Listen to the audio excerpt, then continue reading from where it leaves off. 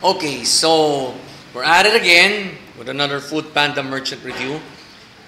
Na-feature na natin ang Army Navy Pavilion Mall, di ba guys? This time, it's Army Navy Southwoods.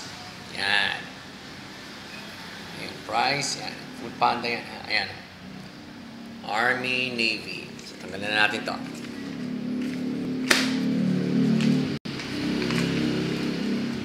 Ang in-order ko kasi dito, breakfast meal combo. Double the meat. Uy! Yan ang bagong brochure. Yan. Double the meat, tapos meron pang clam chowder and... Bakit may extra rice ako rito? Teka, check natin. Okay, so ito yung clam chowder.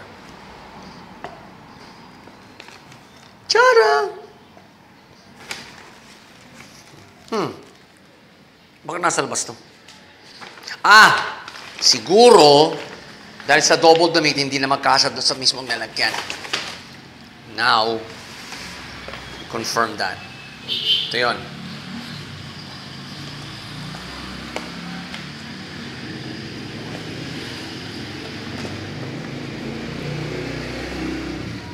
Okay. So, pag double the meat pala, double din ang rice. What the hell? Ano nga ba sinabi ko doon? Double the meat. Baka nga ganun. Pag double the meat, double the rice din. Well, anyway. Since I'm the only one dining in this house right now, bibigay ko na lang yung kalahati at itong excess na to sa mother and sister ko. Sila lang kakain yan. The next day. Now, for yung taste, well, vintage Hungarian sausage. So, yun on, masarap. Maganda naman yung luto ng garlic rice. And, yeah, it's the, I guess you can say the Army Navy way of cooking it. Yeah. Yeah. Sulit yung bayad namin. So, in terms of yung promptness, okay naman. Again, value for money kasi pag sinabi mo pa ng double the meat, double the rice na rin pala. So, na-miscalculate ko doon. My bad. But, ano ang final verdict ko for Army Navy Southwoods? 2 thumbs up.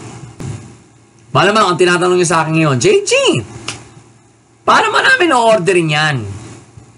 Well, Army Navy Southwoods is through Foodpanda. So, you know the drill. Link in the description below. Hit that link para makagamit na kayo ng either website or app ng Foodpanda para makapag-order kayo dito. Army Navy has its own has an in-house delivery service, pero if you want it real fast, through Foodpanda nyo gawin. Tapat lang ito yata ng tapat lang yata ito ng Southwoods Mall. Yan yung building doon. So again, Army Navy Southwoods, 2 thumbs up.